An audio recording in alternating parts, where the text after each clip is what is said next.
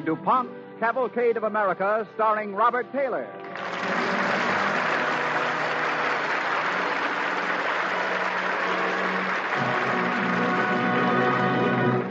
Good evening. This is Robert Taylor. Tonight's cavalcade is called Perfect Union, the story of the great American Chief Justice John Marshall as a young man, how he won a beautiful Southern girl and a great political victory. But first, here is Bill Hamilton of the DuPont Company. Good evening. Fine floors in your home need the protection and enduring good looks that only a fine varnish can give. DuPont makes varnishes for every purpose. The high quality is assured by the experience of 150 years of varnish making. One of these outstanding DuPont varnishes is Supremus Varnish, made especially for giving lasting beauty and protection to your floors. It is pale in color and extremely tough and durable, which means that it can stand the hard use to which floors are exposed. There's real beauty and real economy, too, in Supremus Varnish, another of DuPont's better things for better living through chemistry. Our cavalcade star tonight, Robert Taylor, can currently be seen with Audrey Totter in the Metro-Goldwyn-Mayer thriller High Wall.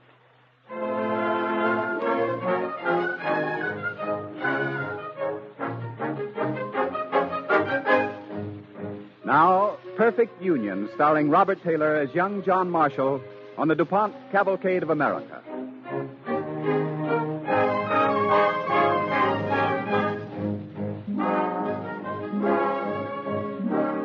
It is dawn, the morning of May 23rd, 1780. On the playing field of William and Mary College, two young law students prepare to fight a duel to the death with pistols. They stand back to back, awaiting the signal to begin. Mr. Hickman, Mr. Marshall, you'll walk at my count of 10 paces, then turn and fire at will. Are you ready? I am. Yeah. Very well. 1, 2, 3, 4, 5, 6, 7. Oh, it's 8, murder. 9. Bloody murder. 10. Harry's down. Yes, but why? John fired in the air. Gentlemen, it appears my principal is indisposed. He's fainted. He's fainted. Indisposed with quaking of the knees. He needs a tonic. You better hoist him down to the tavern, if he can't walk there himself. An excellent suggestion, very practical. Mr. Hickman, I'll help you up. Well, I can't say I blame poor Harry much. I wouldn't care to face your woodsman's eye, John. What do you want to go waving pistols around this time of the morning for, anyway? You must have been talking politics again to make him that incensed. We did have quite a set to, and I could see you didn't like my ideas much, but it wasn't until I mentioned a certain young lady I've got my eye on. Ah, now we've reached the heart of it. What young lady? Mary Ambler, the girl I'm going to marry. Now, wait a minute, lad. You haven't even met her. I will, though, at the ball tonight at Yorktown. And you're mad enough to think she'll have you? Well, why not? What's wrong with me? Well, in Virginia, young ladies of her sort are accustomed to gentle manners, gentlemen. Well, then I'll send her a nosegay, whisper verses in her ear. That I must hear. The woodsman spouting verses to his lady. Back in the Blue Ridge, Charles, we don't have time for racing and gambling and lopsided duels, but we do take time to read. And, did you learn to dance by reading of it? He's right, John. She won't favor a man who treads on her toes. Or bores her with talk of national constitutions, political nonsense. I saw her on the street. I fell in love with her. She'll learn to love me, too. You wait and see. I'll wager she'll have none of you. It's a wager. 20 pounds on it. Wait. Do you say you'll marry her within a year? I do, and on that 20 pounds, I'll win from you. Agreed? Agreed. All right. And after I meet her at the ball tonight, I say she'll not only marry me, but agree to my political views as well.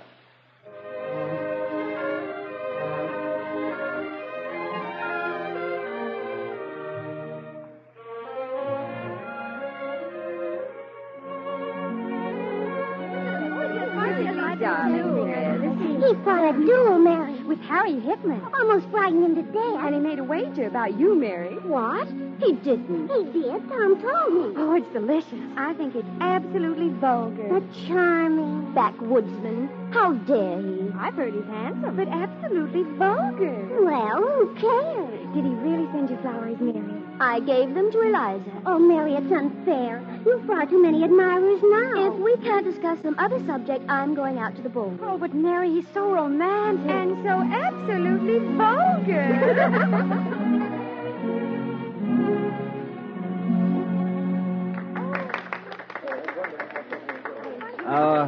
There's your future bride, John. Have you been introduced? I have. I even have this dance with her. Excuse me. Don't forget our wait. I believe I have the honor, Miss Ambler. I'm sorry. I have promised this dance, sir. Yes, to me, ma'am. It's written on your program, I think. Why, so it is. I had forgotten to erase it. Why did you want to erase it? Sir, a gentleman does not use a lady's name as subject for a wager. Well, And another thing. Our young men here don't spend their time stirring up trouble as I hear you're doing. Telling people we ought to have a national government. we do have a national government, but I want to see it strong with a real constitution. It's shameful. Trying to destroy our dignity as the crown of the colonies. Where have you been all this time, Miss Mary? We aren't colonies anymore. We're the United States. We're Virginians, and don't you forget it, Oh, backwoodsmen. Ma'am, I came here to dance, not squabble with you. Rumor has it you do not dance. Why not try me and see? Mind you, I'll not be party to your silly wager. They tell me a cat can look at a queen. Your hand, please. Very well.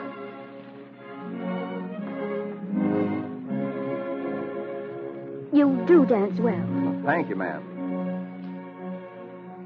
Your clothes are wrong. I'm poor. For a man of taste, there's always credit. For a man in love, there must be savings. Oh, you bore me, sir, with talk of that. And you delight me. Do not presume, because your name was written on my program. Will it be written on your heart? So hasty, so presumptuous. Miss Mary, the lad with fairest prospect may be sore defeated if, of his lady's glance, he is but one day cheated.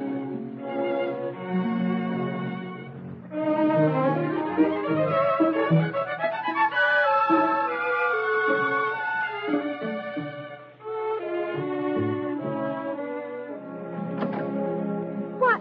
Good evening, Mr. Marshall. I'd not expected you to call. Miss Mary, is your father here? Oh, then you didn't wish to see me after all. Well, I'll take you to him. Believe me, ma'am, I'd rather talk to you, but I need his advice. Will you come this way, please? My father's study. Miss Mary, I really... Papa, Mr. Marshall's here to see you. Oh, come in, lad. Advise him well, Papa. He says he needs it. And I agree. Good evening, sir. Well, son, congratulations. I hear from Mary that you've been admitted to the bar. That's right, sir. I've been dreaming of it for a long time. Now you're a full-fledged lawyer, I dare say you'll have other things on your mind besides arguing with your cronies about national constitutions and such. Well, there is Mary. What was that between you two just now? Not serious differences, I hope? I'm afraid she doesn't think much of my ideas. Frankly, son, neither does the rest of the community. I know. It's easier to forget that we fought beside the other states to form a nation. It's easier just to drift along the way we're doing. Oh, I haven't forgotten, John, but I remember also to be practical. Virginia has her own problems to solve first. Virginia's an important state. If she took the lead in drafting a real workable constitution, the others might follow. Now, look, my boy. If you just calm down a little, think of your own state before you speak about a nation, you might stand for the House of Delegates from your native county. They'd never elect me. Why not? You're well-liked personally, and if your views are different from the others, well, we've tolerance in Virginia. A likable madman, is that it? There you go. No wonder Mary has the vapors every time you call on her. She does? She's never told me so. You know as little about the ladies as you do of practical politics, I see. Mr. Amber, if I were elected, could the state afford to pay... I mean, would there be funds... Does a member of the legislature earn enough to marry on? Well, as treasurer, I should know now, shouldn't I? All I can say is even I'm hard put to it to support my family. And unless my daughters marry wealthy men... I see. Well, I bid you good evening, sir. Oh, wait. You misunderstood me, John. Did I? Mr. Ambler, I'm neither wealthy nor politically in style, but someday I shall be. Because although this country's young, there's opportunity for each citizen to raise it into manhood. And in the doing, every man who participates will find some measure of success.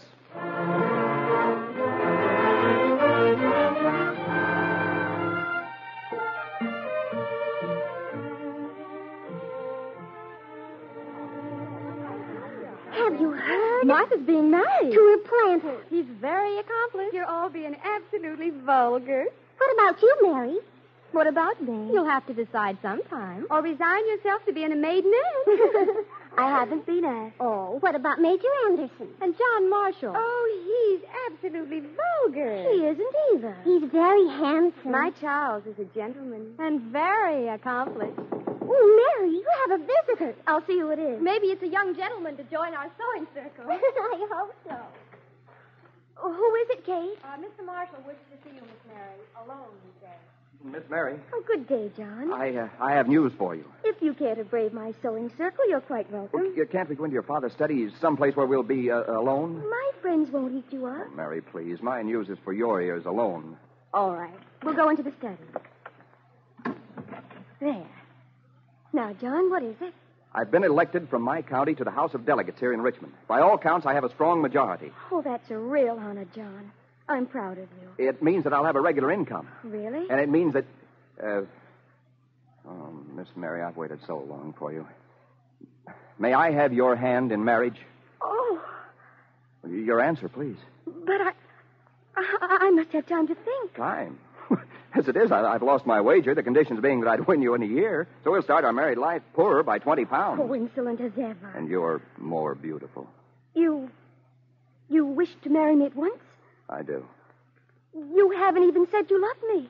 I'll say it now. In this way. What? And now, my Mary. Will you? But Oh, John. Yes, I will.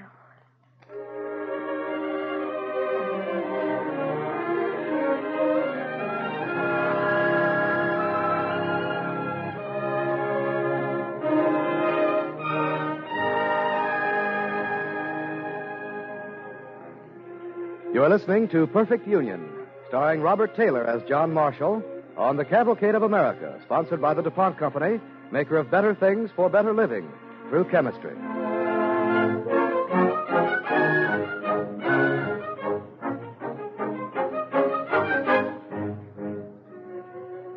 John Marshall, the young lawyer from the backwoods, had won not only the girl of his choice, but a place in the Virginia legislature. But in the 1780s, the people of Virginia thought more of their local problems than of the nation they had helped create. And John Marshall was meeting strong opposition in his fight for a stronger union of the states.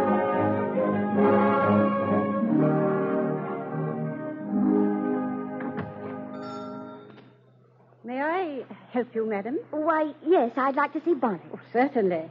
Did you have a particular color in mind? Well, my husband prefers blue.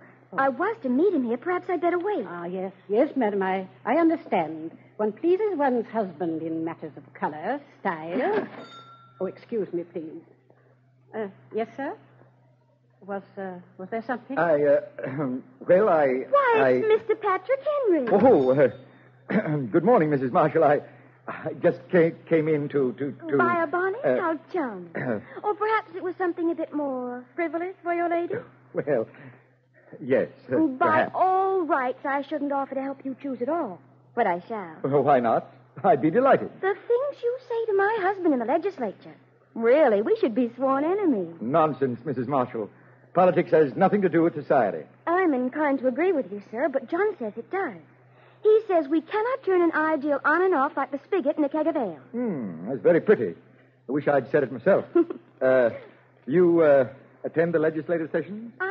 Yes. Oh, of course not, but John tells me everything that happens. Oh, you must come to the Assembly House one day. Judge for yourself who's right.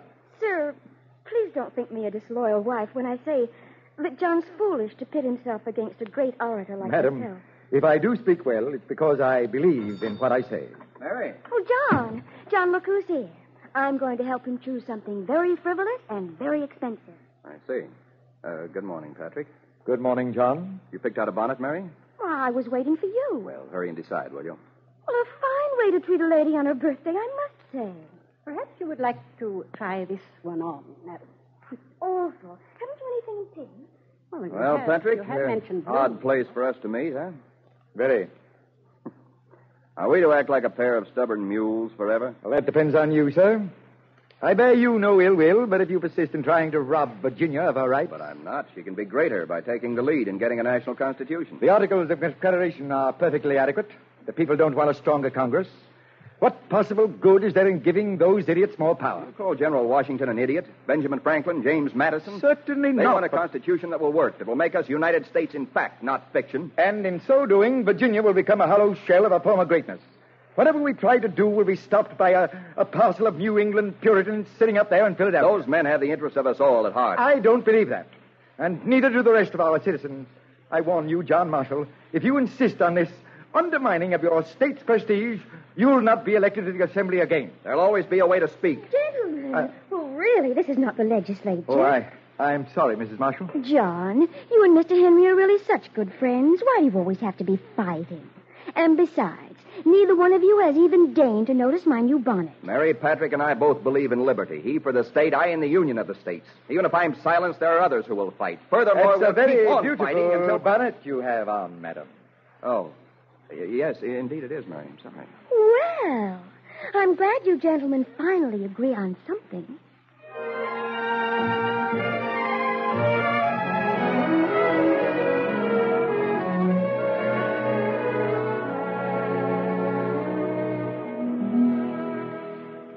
Well, Mama, do you disapprove that it's 10 o'clock and I'm still abed? Well, sit down. We do have one good, comfortable chair. I worry so about you, Mary. You must try my doctor, dear. He's simply wonderful. But he'd be expensive. That's where you're so impractical, you and John. You allow him to buy you ribbons and gloves and furbelows, but you can't afford the leash. John likes to buy me little things. Then his conscience doesn't hurt him quite so much when he denies me big ones.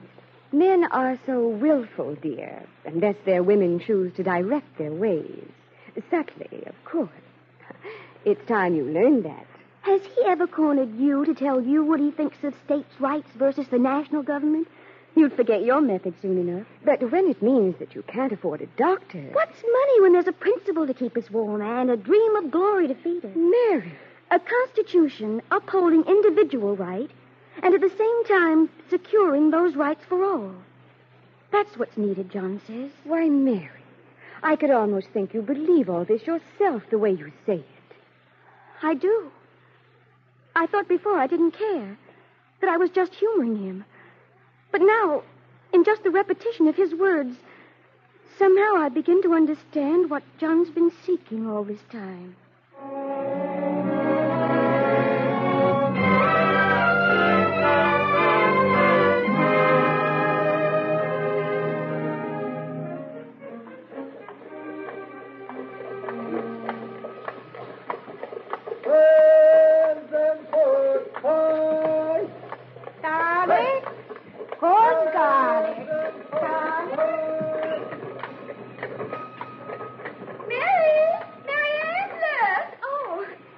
Martha. Oh, but of course it's Mary Marshall now. I'd quite forgotten. My goodness, you're looking peaked, dear, but absolutely puny. Really? Well, I've not been feeling quite myself. So thin. My Charles tells me I'm becoming absolutely stout. He much prefers them stout, he says. I'm pleased to know you've made him happy, Martha. Well, now tell me all about yourself, dear. I hear your husband's in the legislature cavorting like a skittish horse. He's younger than his colleagues, headstrong. Really, I can't say you look very skittish, though. Now, is he feeding you enough? Oh, Martha, you haven't changed a bit. Come on, let's go have a cup of tea. I've absolutely hundreds of things to tell you. Well, I was on my way to the Assembly House. Oh. John's speaking today, and I want to hear him. Why don't you come with me, Martha? Maybe he'll be skittish for your benefit. Oh, very well, but politics are so dull. I don't see why you bother. To be truthful, this is the first time I have. And high time. My Charles just wouldn't approve my meddling in his affairs. I have a personal stake in what he says on the floor today. Very personal. I declare you sound so serious, Mary. Talking like a man like that, why, it's absolutely vulgar. You don't understand, Martha. They're all against him. And if he's voted down, he may not be reelected. He may never have another chance. Now, Mary, all you need to do is give him a great big smile and tell him that he ought to vote like the other gentlemen do. Oh, you don't know him very well. Well, how do you feel about it? Oh, I don't know, Martha. I wish I did. Well, here we are at the Assembly House. Coming in with me? Only if you'll promise you'll have tea and gossip with me afterward like a human being. Yes, I promise. Let's stand over here. All right. Proceed, Mr. Henry. Thank you, sir. I shall not stand by and see the traditional rights of Virginians, trampled underfoot by men who can know nothing of our problems here. Who's that talking? This land is big. How can we hope to draft a set of laws that would apply to Pennsylvania in the same way they apply to Virginia? It's impossible, gentlemen. And I defy anyone to show me how it can be done without diminishing the sacred liberties of our beloved state. Mr. Speaker. It's John. He'll answer it. Well, now, I thought... The gentleman from Cavalcade County. Mr. Speaker, gentlemen, as you know, I come from the Blue Ridge Mountains. When my neighbors and my brothers and my father and I were called upon to fight for liberty and union, we did so. Men from all the colonies did so for the same reason. If we can fight together for an ideal, can we not solve the problems of the peace together? Will it take attack from a foreign power to unite us again? Our colleague, Mr. Madison, warns us that we'll never have freedom of the seas or commerce or the respect of other nations if we do not become a nation, strong and integrated. We must learn to think as a nation in peace as in war. We must give our great leaders a chance to draft a constitution that will ensure our states of their rights, our nation of its sovereignty. We of Virginia must lead the way.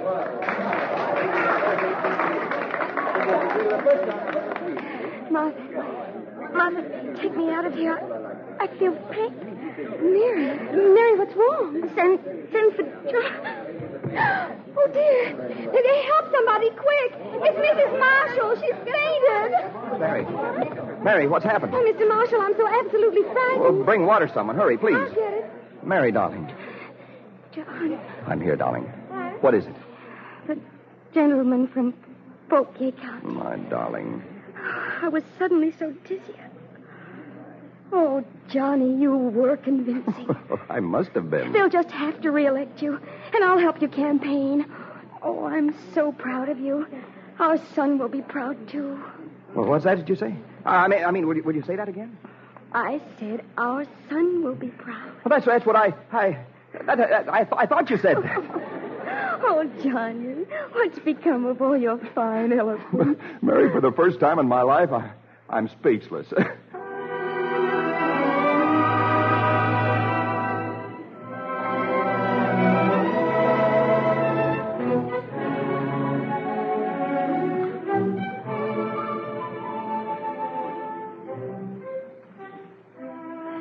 Johnny, come here, dear. What'll you have, Mary? A pillow punched, a glass of water, some tea, perhaps? No, thank you. I only want to look at you.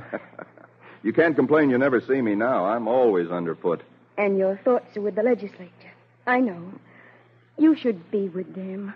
Not here trying to keep an invalid wife amused. Well, they're going to vote on the proposed new Constitution. The worst is over now. Why, I've heard you say the ratifying convention will be the battle of the century. You've got to be there. I won't go off and leave you, Mary. That's final. Johnny, think of General Washington, and Madison, Corbin, and Nicholas. They're depending on you. I'm thinking of you. And that Patrick Henry with silver on his tongue, Johnny. If you're not there, he'll win them over. You're tempting me too strongly, Mary. It isn't fair. Since when were a woman's tactics fair? Now, come here. Sit beside me. Now, read to me. All right. What'll it be? Shakespeare or Poor Richard? The opening words of the new Constitution they drew up in Philadelphia, if you please. I know those words without reading. We, the people of the United States, in order to form a more perfect union, establish justice, ensure domestic tranquility, provide for the common defense, promote the general welfare, and secure the blessings of liberty to ourselves and our posterity, do ordain and establish this Constitution for the United States of America. John, I'll wager you Virginia turns it down. Well, Mary, what do you mean? What I said. I'll wager you can't turn the vote in favor of adoption. Done. Well, what can you afford, 20 pounds? Well, I put up 20 pounds to win you, so I... Wait a minute. I'm not going to the convention. You accepted my wager. You've got to go through with it. You vixen, so that's your game. Oh, you must go, John. We, the people of the United States, in order to form a more perfect union.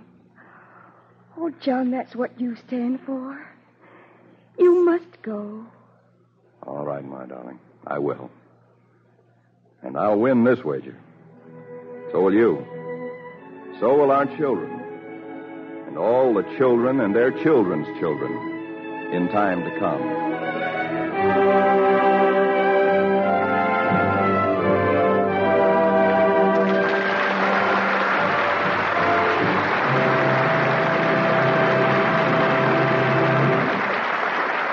Thank you, Robert Taylor. Now, here's Bill Hamilton of the DuPont Company. Old-time whaling. The very words bring up a vivid, exciting picture. A trim ship under white sail, roaming from pole to pole in all weathers. And up aloft, high on the foremast, a lookout scanning the blue water far below him for the white double plume from the top of a whale's massive head. Then it was, there she blows, and all hands aloft to make sail, and boats clattering down over the side with strong, willing backs at the oars, a steersman astern, and in the bow, the man upon whose aim and daring and strength everything depended, the harpooner. Today, whalers continue to roam the seas, but the business is modernized. It is no longer so romantic, but what it has lost in glamour, it has gained in efficiency. Nowadays, the harpoon is shot from a small cannon. The harpooner has become a gunner. He aims, fires, and the harpoon goes whistling to its target, trailing a thin, strong nylon line behind it. That line is all that holds the whale, and it must not break, no matter how deep he dives, or as a whaler would say, how deep he sounds. Nylon is better than the ordinary rope that used to be lashed to the harpoon. Nylon rope has high strength and outstanding ability to give or stretch and come back. It may be used time after time without fear that constant exposure to salt water and marine organisms will weaken it. Nylon's great strength, combined with resistance to rotting and tearing, makes it ideal for fishing nets, too. Holes snagged in heavily laden nets mean losses in the catch. Nylon nets are helping to add tons of fish to the world's food supply. Even amateur fishermen who fish for sport today use DuPont nylon fishing leaders and nylon lines. Nylon, delicate enough to make the sheerest hosiery, strong enough to hold a 100-ton whale, is a development of chemical science, one of the DuPont Company's better things for better living through chemistry.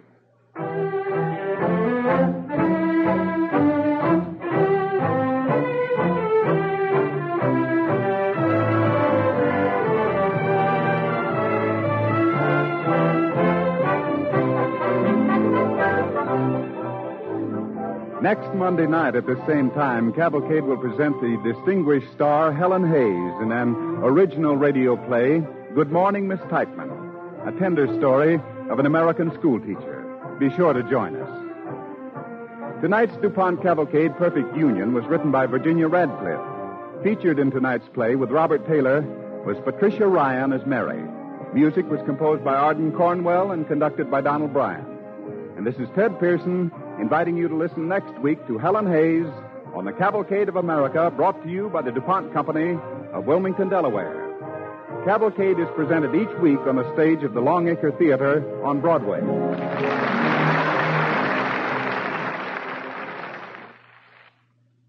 This is NBC, the national broadcasting company.